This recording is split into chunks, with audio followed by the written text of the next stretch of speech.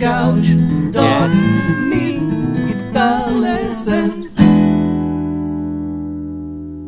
Hey there, Licknriffers, and welcome back to another awesome electric guitar soloing lesson here on Licknriff, in which I'm gonna get you completely hooked on jazz chromatics. Now, the words jazz and chromatics might sound like it's gonna be super complicated and advanced, but even though it is advanced, it's not complicated at all. It's actually very playable, very understandable, and it's a lot of fun. It's really a lot of fun because it enhances your musicality, and it's basically just another tool to get under your fingers and help your soloing become a lot more musical and beautiful. So, jazz chromatics, okay? Let's use the pentatonic scale, as usual, as our basis.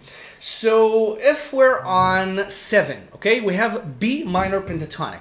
So, if we're on 7, we have 10 and 7 on strings 1 and 2, and we have 9 and 7 on the next 3 strings, and we have 10 and 7 again on the 6th. So, our pentatonic scale, our best friend as a guitar player. So if we want to add chromatics, we're basically adding all the rest of the notes. The jazziness is the way that the chromatics are being implemented. So when I'm saying all the notes, I mean all the notes. I mean 10, 9, 8, 7 on every string. Okay? And so on and so forth. But this is not how we're gonna play it. Okay? I don't mean just painting the scale with chromatics. Okay? This is not what I mean. What I mean is something like this.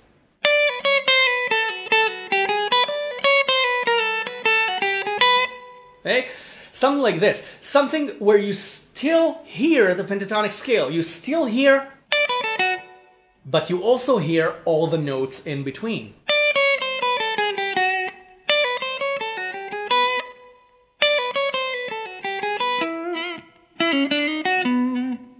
Okay?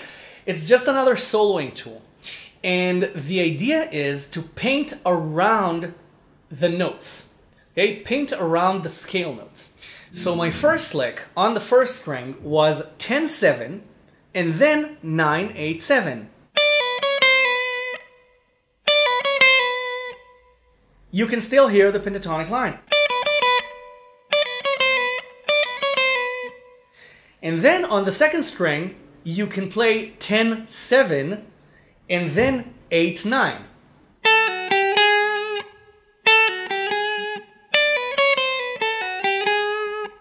And then you can just play a pentatonic line. Right? Doesn't really matter where you go from there. Right? You added chromatics. Now, I also did another variation which used an extra line, okay, after the 10, which was the same line on the first string, 10-7, 9-8-7. And then I added 11 slide to 10 on the second string, and then 7 again on the first.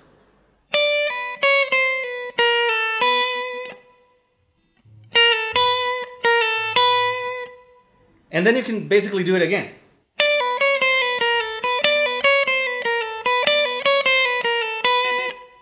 You see?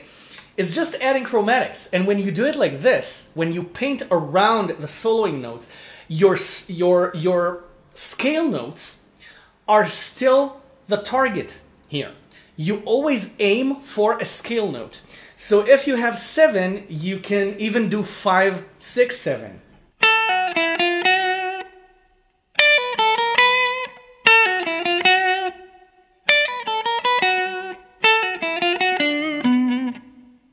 Yeah, you see?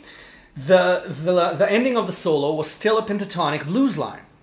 Now when you go for the third string, something really interesting happens because you already have 10 on the third string as a blue note. Okay? The pentatonic blues scale, okay, already has this chromatic line. Okay? 10 on the third string. So what you can do is you can do 10, 7, 8, 9. or you can do what you did on the first string.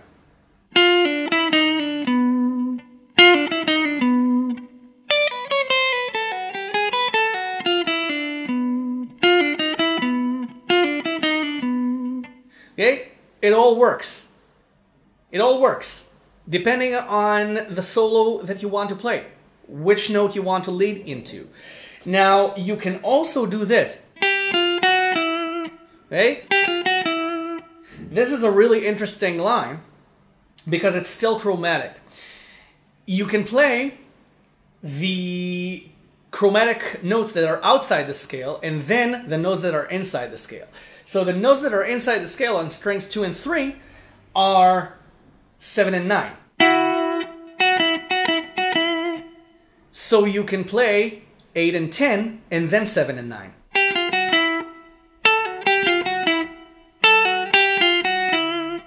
Okay, any way you want. You see? And immediately you get that chromatic jazziness.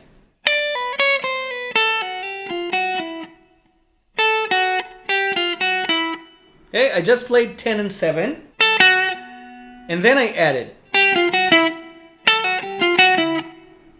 Okay? You can also do it from below. You can play 6 and 8.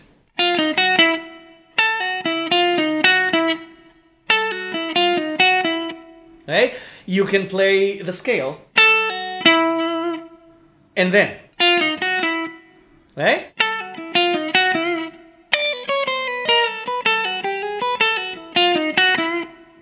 Okay? You see? And you don't have to do it all the time. You don't have to play all the chromatics all the time. Before I continue, I want to remind you that you have 25% off of all my courses for the summer. 25% off. Go to licknriff.com/courses and you can get the Break Your Boundaries course program. All 14 courses that I have right now, and every month I release a new one. Okay? All 14 courses for 25% off, okay, for the whole summer. And there's also a guitar giveaway going on. So licknriff.com/courses. Check it out. You see? Now if you play blues, you can also land on the major note. Okay? You can also land on 8 on the 3rd string because that's the major note.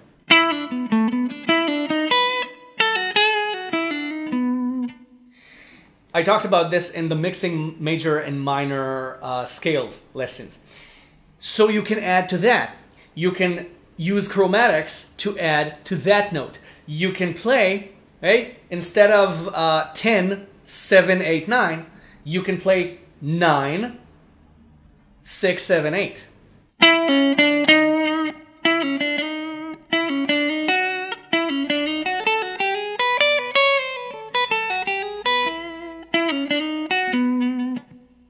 You see? It works. It adds a lot more color.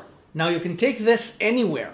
You can use it, okay? It's a tool. You can use this to paint around your solos no matter where they are. Even in different positions, different pentatonic positions.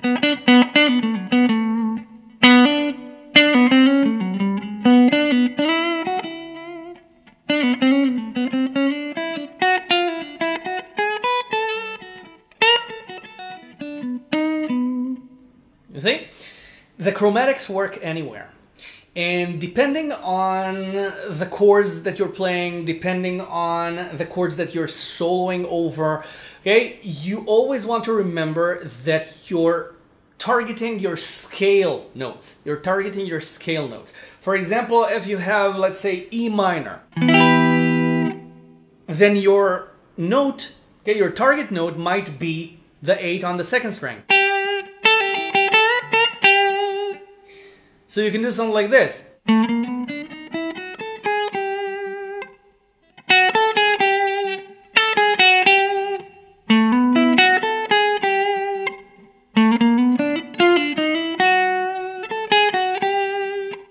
Right?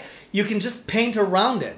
You can play 7, 10, 9, 8. You can play 10, 9, 7, 8.